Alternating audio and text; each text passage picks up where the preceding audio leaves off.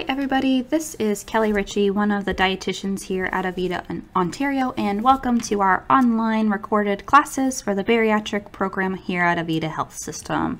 Class 1 is all about carbohydrates and fluids. However, we are going to start off by talking about the different treatment options or the different surgery types that we are most known for here at Avita Health System. So the first surgery type we'll talk about is going to be the sleeve gastrectomy. This is a restrictive procedure, meaning we are shrinking the size of the stomach. The GI or gastrointestinal tract is not changed. We are not rerouting anything there. We are just shrinking the size of the stomach. Some of these patients will have some intolerance or change in tolerance to sugary foods. Specifically, it can trigger something called dumping syndrome, or something that kind of makes our gastric system or our stomach empty faster. We talk about dumping syndrome more. It is more common in our bypass patients. However, sleeve patients can have it as well. The remnant stomach is removed, which is a little bit easier to see on our slide on the next page. And the common problem foods tend to be these doughy or sticky carbohydrates, things that absorb a lot of water. They tend to kind of ball up in the stomach. They can sit really heavy. Some people don't necessarily have nausea or vomiting, but they might have upset tummy or just feel like there's a rock sitting in their stomach.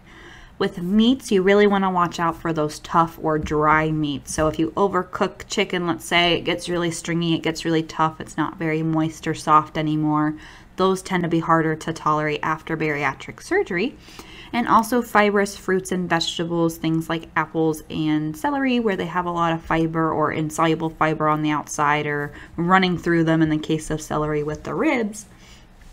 Fiber is something that is not digested, and therefore if you get a lot of it, it's not chewed up very well. It can be challenging to tolerate as well. So this is a picture of what's going on. We have a sleeve shape after the surgery is complete. It is kind of the size and the shape of a banana, so some people might refer to this as the banana surgery. Dumping syndrome is less common with this surgery type because that pylorus there that's marked is still intact. We don't mess with that. We don't bypass it like we do in the other surgery type. That pylorus is just a muscle that slowly opens and closes. It's a circular muscle, and as it opens, it allows food to move slowly through. It closes back up, so not all of the food can come through at once as easily. The resected stomach, or the portion on the right-hand side, is removed through one of your incision sites. If it stays in, it can continue to produce stomach acid, and since it's all sealed off by itself, it doesn't have anywhere to release it, and therefore is not very good for us, so we take that out before that happens. So with the sleeve surgery, how much weight loss can you expect, or what is kind of the general estimated weight loss here? So with the sleeve patients, we're looking at about 60 to 70% of your excess body weight. So that would be on top of, or excess is, I guess, considered what is extra or is not a part of your ideal body weight. That is based off of your height. So if you want to go online and check out your ideal body weight, there are different charts that you can use. It'll usually ask you for your sex, and then it'll ask you for your height, and it will give you your ideal body weight. From there, whatever your current weight is, subtract that from the ideal body weight. That is your excess. So sleeve patients lose about 60 to 70% of that weight. This can take 18 months. It can take a couple of years. Some patients will actually continue to lose weight into years 2 and 3, just depending upon how fast they lose it or how much weight there is for them to lose. So that's just kind of giving you a general, like we said, what's the typical weight loss that can be expected and how fast is it going to happen. So the other surgery type that's also very common here at Avita is going to be the bypass surgery, or what we might hear called the Roux-en-Y, or the gastric bypass. All of those are the same surgery type. This tends to give us more weight loss, and it helps promote weight loss 2 different ways. We are still shrinking the size of the stomach, and actually the stomach will be smaller after this surgery type than the sleeve, and a portion of the small intestine is bypassed. So the first 5 feet of your small intestine, which is about the first third of the total length, is going to be bypassed, or food is no longer going to be moving through that system. Dumping syndrome is a very common side effect. This will be This will be gone over in detail a little bit later, and the common problem foods are the same. The only ones that we have added are sugar and sugary liquids like juices, sodas, ice creams, and sauces, just because, like we said, without that sphincter or without that pylorus, the dumping syndrome is more common, which is usually triggered by sugary foods. So that's why they're added, but the doughy carbs are still there, the meats are still there, the fibrous fruits and vegetables are still there. So fun time, picture time. So this is going to show you before and after. So on the right hand side, we have the smaller gastric pouch. We also have the jejunum there, which is the part that has the red arrows running through it. So that's showing us where the food is moving. The bypass portion of the stomach stays in. It still produces really good gastric juices. It also meets up later with the bile duct. So we don't want to necessarily seal off the duodenum. We just have it attached later, so that way those gastric juices as well as those other digestive enzymes are getting down in there and mixing with the food items that we're consuming. So once again, just a little bit different picture here. Like we said, the GI tract is altered with this, and we are shrinking the size of the stomach still. This is considered the gold standard when we're looking at bariatric surgery. So what are we looking at when it comes to the amount of food you can tolerate post-op? Right now, your stomach pre-op can hold about 4 to 8 cups of fluid and food at one time. That is roughly the size of a 2-liter bottle or a football. It is a very stretchy, elastic organ. It will try to make space if it can. Immediately after bariatric surgery, you're looking closer to a shot glass size, about a 1/4 cup to 1/2 of a cup at a time. Measuring cups are very helpful during the stages after bariatric surgery. And long term, once the inflammation goes away, there is a little bit of natural stretching that will occur. Like I said, the stomach is a very elastic organ. It is about 1 to 1.5 cups, or about a size of a soda can, or about the size of your fist. That's usually what's going to fit pretty comfortably. So expected weight loss with this is going to be about 70 to 80% of that excess body weight, and still the same kind of time frame, about 18 months, maybe even into years 2 and 3, you might still see weight loss after the bariatric surgery is complete, or the weight loss surgery is complete. So once again, just gives you a time frame. You do, like I said, usually see more weight loss with the bypass surgery. So this sometimes is a good option for those individuals. We also tend to see better results or decreases in not better results, but we usually see better managed diabetes after the surgery type compared to the sleeve.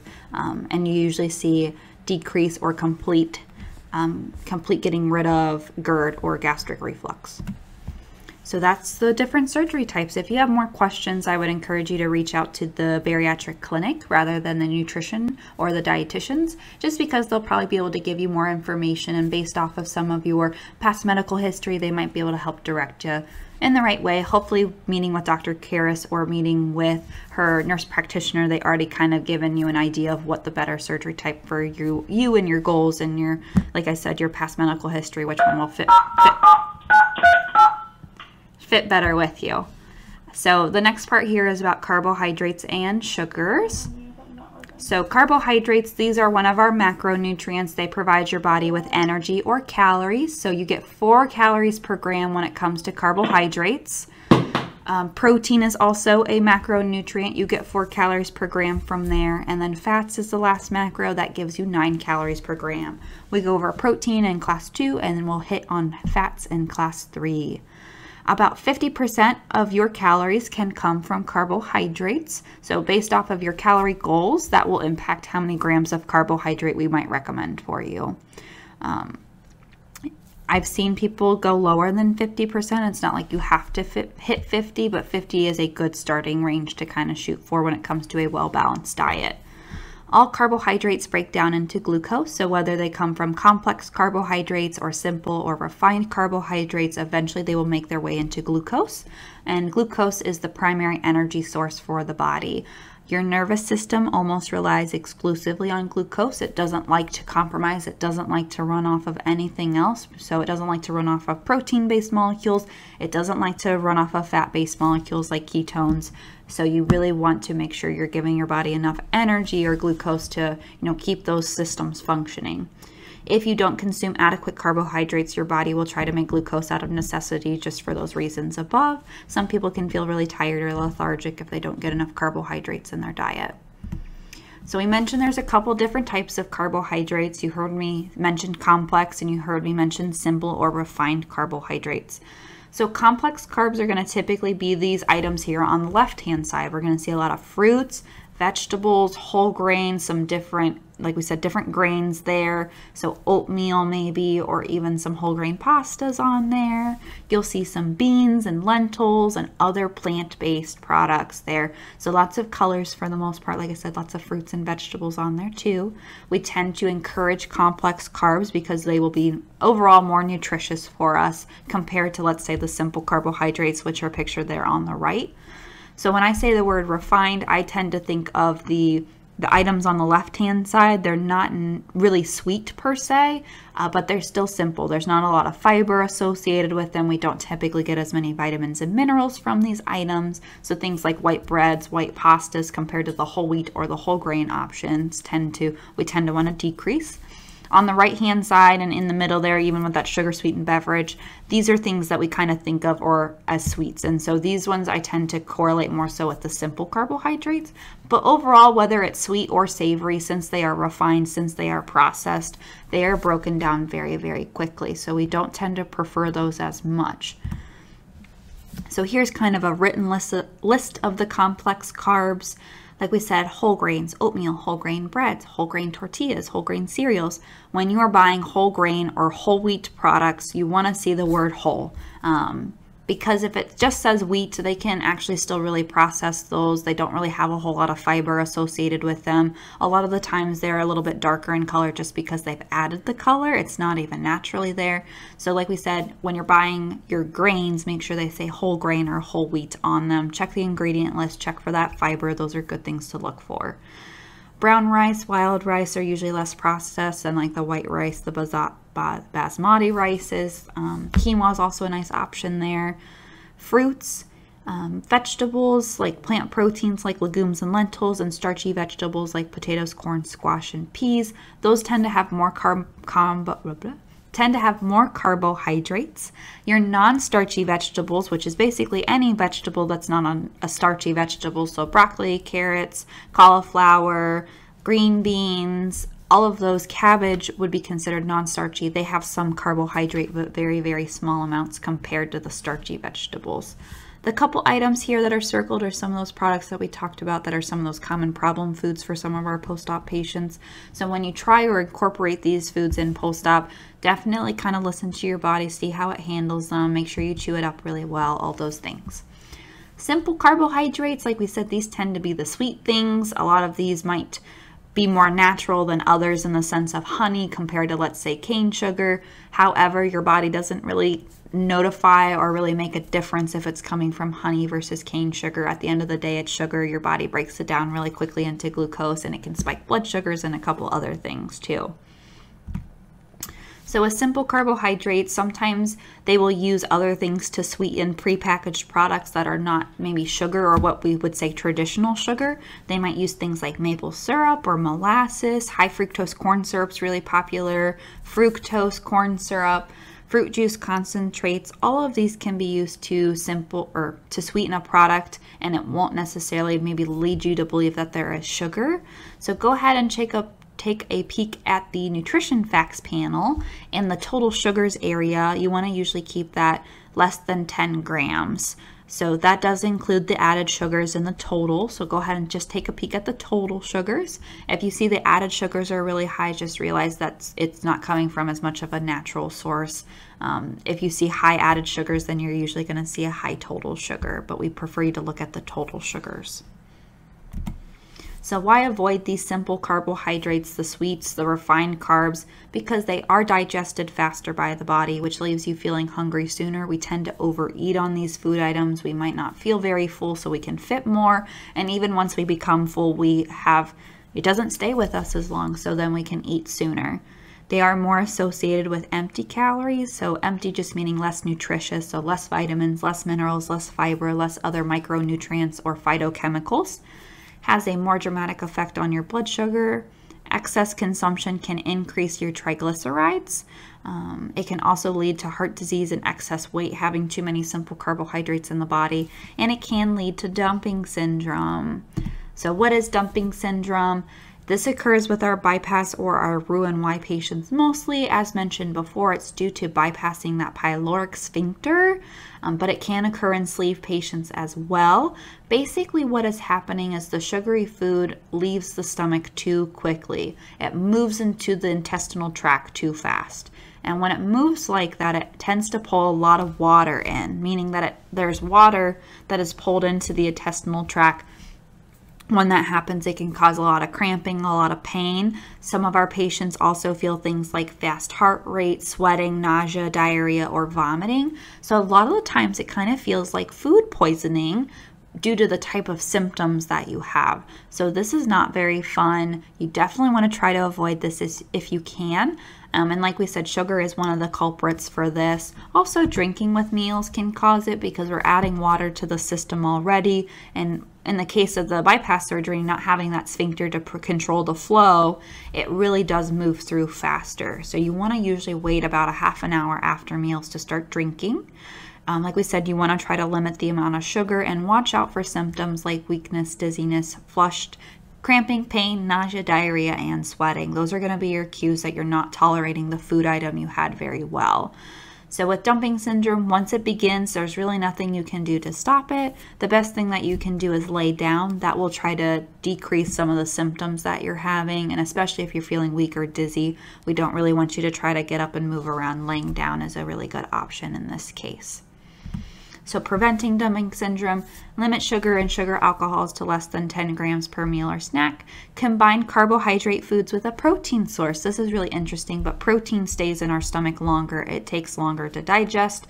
So when you have carbohydrate foods and you add a protein source, they take longer to break down. They won't leave your stomach as quickly. Sugar substitutes may be used in place of sugar to help avoid dumping syndrome. So if you are comfortable with using stevia, or if you're comfortable with using sucralose, which is Splenda, or some of those other non-nutritive sweeteners, you are welcome to do so. They are considered safe at this point in time by the FDA, so we allow our patients to utilize them if they feel comfortable with it. Once again, don't drink with meals. Wait that 30 minutes after a meal to begin drinking. Eating small, frequent meals. Sometimes when you overstuff your pouch after surgery, it can cause a lot of nausea and sometimes vomiting, unfortunately, because it's trying to make space. It just doesn't feel like it can hold all of that food, and in some cases liquid, at one time. Eat slowly. Take that 20 to 30 minutes per meal or snack to eat. So chew your food well. Set your fork down between bites. Set a timer. Use an app. Whatever you need to do to start slowing down is what we recommend. And stop when you begin to feel full, not once you feel stuffed. After bariatric surgery, the line between feeling full and feeling stuffed is very hard. Some of our patients say one bite can just set you over the edge. You feel perfectly fine, and now all of a sudden you're uncomfortable. You're having the cramping, you're having the nausea, you're having the vomiting, and it's not very fun. So try to listen to your body as much as you can. Using something like the hunger scale can be helpful. We want you to try to stay in the green and the yellow as much as possible. The orange, the dark orange, and the red, it's not a good place to sit, because usually when we get into the starving area, the red zone, we tend to then eat to the point where we're maybe in the orange or the dark orange or the red, because it's been so long since we've eaten. We feel very hungry, we feel ravenous, we want to eat. And sometimes when that happens, we eat very quickly and we don't give our body enough time to give us a fullness cue. So once again, slowing down, taking that 20 to 30 minutes gives your body time to respond and keep you more so in the full to satisfied range rather than getting into these more uncomfortable areas. So we wanted to put some slides in here that show the amount of sugar in some different products that are out there. Some of these are going to be more obvious than others, but I don't think some people realize how much sugar is in some of these foods, so I think that it can be really fun to go through. So starting off with soda. Soda is a culprit of a sugar-sweetened beverage in our food system. 39 grams for a can, 65 grams for the bottle, and if you have a 2-liter, that's about 108 grams of sugar. So that is a lot. If you're looking at the sugar cubes there, that is 39 grams, 65 grams, and 108 grams, what it looks like if you were just to eat sugar cubes. And I know that my tummy would probably get upset after the first couple sugar cubes. But when it's in a liquid like pop, or if it's in a liquid like some of these other products, it's really easy to drink that sugar, and it doesn't really tend to upset your stomach because liquid does not stay in your stomach as long as food does. So vitamin waters, they do make sugar-free versions of these, so just be mindful when you're buying which one. Rockstar, some of the other energy drinks are probably going to use sugar to sweeten as well. Be mindful, some of those are carbonated, and we usually don't want patients drinking carbonated beverages after surgery. Also, you're supposed to avoid caffeine for a certain amount of time, and we'll talk about that a little bit later. Teas, especially if they're sweet teas or iced teas, they tend to have sugar in them. You can usually find diet varieties that will usually use a sugar substitute instead. Juice. Juice a lot of people perceive as being healthy coming from a fruit, but fruit does have natural sugars. A lot of patients ask, is it okay to do the 100% fruit juice, no added sugar? That does not make it sugar-free, so definitely be careful. You might be able to do a couple ounces at a time and keep it less than 10 grams of sugar, but your best bet is going to be to switch to a diet juice instead, something that's similar to what's pictured up here, 1 gram of sugar for a whole 8 ounces. Candy. Candy's hard after bariatric surgery. A lot of us have issues with stopping after a small portion of candy. So if candy kind of calls your name, you know that it's hard to kind of control portions with.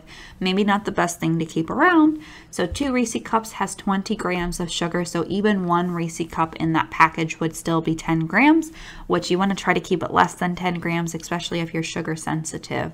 So maybe looking at the miniatures might be a better option. If you're okay with stopping at about 1 to 2 of those, that would keep your sugar less than 10 grams for that snack. That's not including if you have anything else with the candy. And then there are sugar-free options, but they do use sugar alcohols in those. So you still want to keep those less than 10 grams. And we'll talk a little bit more about what sugar alcohols are in about 10 slides or so. So bars, a lot of our patients like to use bars. They're really convenient. You can travel with them, and you can find good bars that have a decent amount of protein but aren't too high in sugar. So these are not examples of those bars. We have a Cliff Bar here with 21 grams of sugar. This is kind of geared towards athletes and trying to give them quick energy as well as sustained energy. So if you're looking at Cliff Bars, just try to look at maybe the smaller bars. They might be less than 10 grams, but there are definitely, like I said, other protein bars out there that might be better options. The Nutri-Grain bar, same idea here. If you did half of the bar, you could do that. You could crumble that on a Greek yogurt, get some good protein that way. But those granola type bars or breakfast bars don't typically have a good source of protein in them. So keep that in mind. Like we said, a better substitute would be to find a protein bar with at least or about 10 grams of protein or more, and keeping that sugar less than 10 grams per serving. Condiments like ketchup can have sugar added. So 1 tablespoon of ketchup is 4 grams of sugar. So you can use 2 tablespoons. That would keep you at 8 grams, but keep in mind the rest of the foods on your plate. It can be really easy to get over 10 grams when adding sauces and condiments if you're not careful. You can find other tomato products like no sugar added ketchup that would probably give you a really good similar flavor without nearly as much sugar. So feel free to try other brands. Just make sure you check for the sugar. And that's always on that nutrition panel. So that total sugar like we talked about earlier. Pasta sauces, these will usually have between 7 to 10 grams of sugar depending upon the brand. They do make no sugar added pasta sauces as well. So that might not be a bad option. Or like we said, just watching portion sizing and what else is on your plate. You can definitely make this work after surgery. Barbecue sauces, lots of good flavored barbecue sauces out there. The ones that say honey barbecue sauce, even just seeing the word honey, you should realize that this is probably going to be higher in sugar than, let's say, a traditional barbecue sauce. So honey is a natural sugar. It is going to give it some sweetness. It is going to add sugar to the nutrition facts panel. So perhaps looking for a other type of barbecue sauce instead. So like we said, feel free to try other brands as well. Just check for the sugar content. Fruit, dried fruit like raisins, it's sugar dense. It is hard to fit into the diet after bariatric surgery if you are very sensitive to sugar. That little box of raisins, that's the traditional box. It's not the super mini box either. That's 30 grams of sugar. And like we said, this is perceived as healthy being a fruit product. And not that it doesn't give you good fiber, good vitamins, good minerals, but it just also has a lot of sugar tacked on to it. So if you can do whole pieces of fruit instead, or things that are not dehydrated, you're going to be able to get more volume because the water helps kind of dilute that sugar.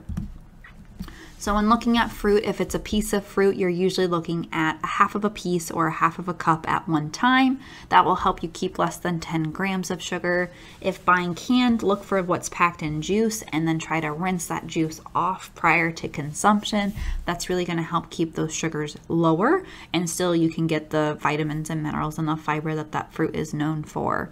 When it comes to, like we said, pieces of fruit, try to go for a half of a piece. So if we followed that rule here with the example, we would have 6 grams of sugar for half of a cup of sliced peaches, and we would have about 7.5 for the half of a peach.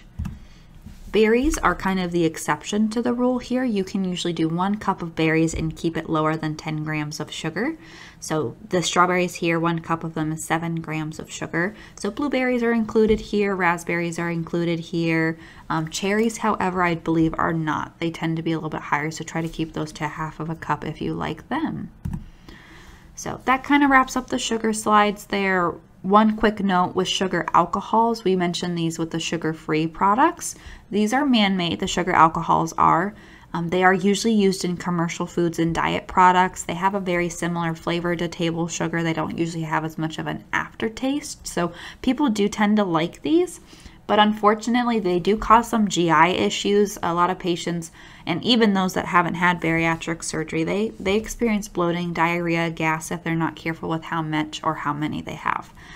For our bariatric patients, they can cause dumping syndrome still, so 10 grams or less when it comes to sugar alcohols. Sugar alcohols have half the calories of regular sugar. Like I said, that's why they're usually found in diet products. The names, they usually end with that OL sound, so xylitol, sorbitol, mannitol, alcohol, so look for the OL. At the end of the day, sugar plus sugar alcohol should be kept less than 10 grams total. So with this example here, there's 4 grams of sugar, 3 grams of sugar alcohols, so that's 7. So you could have this product and it shouldn't bother you. But everybody's so different. We do have patients that have told us that 6 grams of sugar and they start to feel nauseated or upset stomach. And we have other patients that don't really have issues. So you do have to play it by ear. But at the end of the day, like we said, with those simple carbohydrates or refined carbohydrates, they tend not to be very filling and maybe not as nutritious for us. So we still want to limit them even if we tolerate them. So that kind of wraps up the carbohydrate, sugars, sugar alcohol section. Keep in mind, like we said, we like those complex carbs. They will be more filling for you and more nutritious overall. Hydration is what we're going to kind of wrap up here with. So hydration, what is important about hydrating? Water is going to be important. It is going to be essential. It is calorie free. It helps keep your metabolism on track. It helps promote kidney function and gets rid of waste through your urine. Best treatment for fluid retention, unless you have a diagnosis like chronic heart failure or chronic kidney disease, those patients tend to hold on to fluids a little bit more. Maintains proper muscle tone. It helps kind of fill the fibers in the muscles, and it can help relieve constipation, kind of help keep our bowel movements more regular. So we like water. We like staying hydrated. So fluid goals, you need about 32 to 48 fluid ounces for the first 2 to 4 weeks. That is your goal. Long term, when you're about a month post-op, we expect you to be hitting that 64 ounces daily. If you can hit 64 ounces before the month, that's great. We want you to stay hydrated because dehydration or not getting enough fluid is the #1 reason for readmission after surgery. So the picture there is of IV fluids. That's typically what they're going to give you in order to help you get rehydrated. And hopefully once you get rehydrated, you'll feel a little bit better and be able to get more of those liquids in yourself. So how much can you drink at one time after bariatric surgery? There is no restriction. You can drink whatever feels comfortable. However, I will say most people feel more comfortable sipping rather than gulping. So with food items, you do kind of have to watch the portion sizes, about 1/4 cup to half of a cup at one time. But for fluids, since they don't stay in the stomach as long, you don't have to monitor those as much. How fast will I be able to drink? Sipping, once again, will feel more comfortable immediately after surgery. You can usually resume a normal drinking pattern soon after, but once again, chugging will always be discouraged. It adds a lot of air into the pouch. Most people don't feel comfortable doing it. It ends up causing nausea and vomiting, unfortunately, if you are chugging beverages. And we do not endorse the use of straws as they can introduce air into the pouch. So with sipping, please use the edge of the cup or find a water bottle that doesn't use a straw system if you can. That will help prevent or reduce the amount of air entering the pouch. When can you drink? Once again, no drinking with meals. Wait 30 minutes after a meal to resume drinking. This allows the contents of your new stomach to drain slowly and properly. Beverages can rush or liquefy the solid contents out of the pouch, which can promote lack of fullness and dumping syndrome, especially in those bypass patients. What can you drink? Any zero sugar, non-carbonated beverages is on the table. Looking for low-calorie options as well. Desire for warm or cold beverages may intensify or feel more soothing. A lot of our patients tend to go towards maybe the cold. They really like ice cold water rather than it being room temp. I hear that one more frequent, but I have had some patients just say that room temperature is just more soothing. It's easier for them to handle. So keep that in mind if you're feeling nauseated after surgery. Try different temperatures. That might help. So 0 calorie or 0 sugar non-carbonated beverage, water, flavored water like the Crystal Lights or Mios that can be added to beverages. Gatorade or Powerade Zeros are great. Diet juices can be utilized. You can even do fruit-infused water if you have, lemon, lime, oranges, strawberries, even cucumber water. Some people really like the taste of those. So those are all options. You can use sugar-free popsicles to help with hydration, but at the end of the day, they might not get you as far along as we would like, so you're probably going to have to do some liquid beverages to help with that too. So avoiding carbonation, why is that? Often causes discomfort, oftentimes causes pain. We've had patients tell us stories of they had a sip of carbonation and they felt like they, it was retching. They had to lay down. They wanted to put some pressure on their stomach. And like we said, and some people don't have any issues with it. There is some research being done to see if carbonated beverage stretch the stomach back out. So for right now, we still recommend avoiding carbonated beverages, even if it's low sugar, even if it's low calorie. Caffeinated beverages, these might cause you to use the restroom more. So caffeine is a diuretic, meaning it makes you use the potty more, or just makes you go pee more. So for the first 2 months when we're trying to stay as hydrated as possible, you really want to avoid caffeine. Caffeine should never be the primary source of liquid, so you really shouldn't have tea or coffee be your primary source of beverage because of, once again, that diuretic effect. Also, caffeine can be a stomach irritant, so you don't want to kind of make it angry if you just had bariatric surgery. And alcohol is very interesting. Every program tends to have different recommendations, but what I've been seeing from a nutrition standpoint is they recommend staying away from alcohol for about the first 9 months to a year. The reason being is it is absorbed much faster after bariatric surgery, meaning you will feel tipsier sooner. So you definitely want to be in a safe environment if you are going to partake. And just realize that alcohol has calories, and so it can slow down or stop your weight loss. Alcohol also tends to be very addictive in nature, in the sense of it is one of those things that after surgery, if you turn to it, it can be a way to kind of cope in a sense. What we might call it in the field is a transition of addiction. So if before surgery you used food as a cope mechanism, you don't have food to cope anymore, alcohol can become that new addiction. So do be very careful and be very diligent about really watching out for this. There is a increased risk for alcoholism after bariatric surgery. They just they correlate with one another. Signs of dehydration are not getting enough fluid after bariatric surgery, or just for anybody, sorry about that. Fatigue, dry skin, dry mouth, headaches, dark or low urine output. So try to keep it a nice pale yellow. Dizziness or fainting, decreased skin turgor, which is pictured there on the right hand side. If you pinch up on the back of your hand as an example, if you release that, if it stays tented or it stays elevated like it is on the right hand side for more than 5 seconds, that's a sign of dehydration.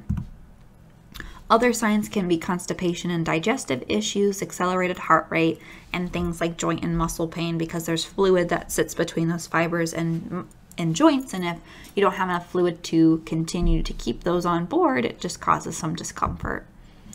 So like we said, staying hydrated, very, very important. Dehydration, #1 reason of readmission. So habits to start working on now. You know, you're starting your journey with bariatric surgery. What are some things that would be helpful to go ahead and start doing or looking into? #1, looking at smaller plates and bowls. So this is an example of how we can kind of trick our brain into being more satisfied even with the smaller portion sizes we're going to be working on. The dot looks a lot bigger on the right hand side, even though it's the same size as the one on the left. It just has to do with that smaller, outer edge, or in this case, the smaller plate. So it's the same food here pictured on the right and the left. Once again, the right hand side does tend to look more filling compared to the left. We would probably feel more satisfied eating that plate, even though it's on the, like we said, it's the same size either way. Portion kits tend to be very helpful. This is a bento box style portion kit. You can find lots of different other options out there. There are lots of weight loss specific ones. There are bariatric specific ones. If you don't have the funds or the ability to look into that, I would recommend just using some good old Tupperware or Ziploc bags or things that you can use to pre-portion food items out into. That will help you kind of get ready for surgery in the mindset of eating smaller portions, but also stay compliant with the portion sizes afterwards. Taking smaller bites helps you tolerate foods better. It also helps you take your time and makes the meal last a little bit longer. So digestion starts on the plate. Take those small bites. Make sure you chew them up really, really well. Baby toddler utensils can be helpful to encourage smaller bites. So if the utensil is smaller, you're going to be forced to take a smaller bite. They tend to be cheaper than the bariatric specific ones, but they do the same job. Apps and tools. Set reminders to eat and drink on your phone if you're not used to eating 5 to 6 small meals throughout the day. Look at cell phone apps. There are some tracking apps that are out there. There are meal reminder apps which are focused or pictured on the next slide. You can use a different timing system if you don't like the alarm system on your phone. You can use a kitchen timer or something like that on the left-hand side. Measuring cups, once again, are really useful. The item underneath the measuring cups, that is actually a light that you can attach to your water bottle. So that light flashes about every 15 minutes or so, and it specifically flashes if you haven't drank enough. So that helps you get into good habits if you're not used to drinking 64 ounces of fluid throughout the day. The fancy water bottle on the right hand side, that will actually track your water intake. But if you're doing some of the apps like Bariatric, MyFitnessPal, which is the blue dancing one, or Spark People, you can usually track your fluid intake in there. And Meal Reminder, just to plug for them real quick, they allow you to set reminders for meals. So like we said, that's an app that can do it, or you can just put alarms on your phone. Bariatric or Bariatric, this is really popular with our patients. They seem to really enjoy it. It is more bariatric focused compared to the other weight loss apps that are up here on the screen. All of these apps are free to use. You can go to your Google Play Store or to your iTunes, or sorry, you can go to your App Store to find these. With the tracking apps like Bariatric, MyFitnessPal, Spark People, if you plug in what you're eating throughout the day, it will calculate your calories, your carbohydrates, your sugars. It will usually calculate your protein and other things that we're asking you to start kind of keeping track of. And last but not least here, start to introduce some physical activity. The recommendation is 150 to 300 minutes of moderate activity per week. You can divide this into sessions if you need to. So if you can go for a 15-minute walk in the AM and then maybe do a 15-minute bike ride in the PM, or whatever other options you have available to yourself for exercise, this will help you meet your goal. Resistance training, this is going to be things that are working those muscles and keeping them nice and strong. About 2 days a week for 30 minutes is really all you need. You can do body weight exercises, soup cans, resistance bands, weights. You don't necessarily have to go to a gym to get a good resistance training in. Same with cardio. You can absolutely use activities at home. You can use exercise videos or any other activities that are appropriate or you have access to. So introduce that activity slowly. Pick activities that are appropriate. If you have a lot of knee pain, joint pain, back pain, pool, getting in a pool like swimming, getting on a stationary bike or elliptical, that maybe something that's not as high impact would be better for you. But you got to start somewhere. So every time that you are checked in by a dietitian, we're always going to be asking you, how's physical activity doing? What are you up to? So goals to work on based off of today's class: take small bites, chew really well, that 20 to 30 times per bite, eat off of smaller plates and bowls, put your fork down between bites, slow down, meals should take about 20 to 30 minutes, limit sugar and sugar alcohols to 10 grams per meal or less. Emphasis on the complex carbs, we prefer those like we were saying, and striving for at least 64 ounces or 8 cups of sugar-free beverages daily, so those hydrating fluids. If you do like to drink caffeinated beverages, just make sure you're still getting 64 ounces of hydration. Like we said, majority of those need to come from hydrating fluids. So we are going to be doing an online quiz to kind of complement the classes. That will make sure that you have participated in the class, hopefully. That'll also give us the opportunity, once you complete that quiz, we can go over it with you. We can then get the information that we need so we can chart, and that way we can submit you to insurance properly. For majority of our patients, they have to have that supervised weight loss where we're having dietitians or providers charting on them. So like we said, you got to take the quiz. We're going to hopefully have a link below this video that you can utilize and take that quiz. If you've got questions when it comes to the information, feel free to reach out. We're going to be posting our contact information here at the nutrition clinic. And if you've got questions about staying in compliance with insurance or other more surgery or office related things, you're going to want to call the bariatric clinic specifically, and they'll be able to take care of you. We'll be posting their information probably as well. So go ahead and take the quiz from here. We want to make sure that we're getting everybody through and taken care of, and not missing anybody. So hopefully this online video was helpful, and hopefully it wasn't too bad for you. I know they can get really, really long, so just keep that in mind. You can break it up if you need to, but hopefully you thought the information was valuable, and hopefully some of it stuck with you. It's going to be a lot of the things that we're looking for at that final that we talked about today. So alrighty, we will probably talk to you again here soon, and if not, feel free to reach out if you've got, like we said, questions or any concerns. Have a great rest of your day, and good luck with everything.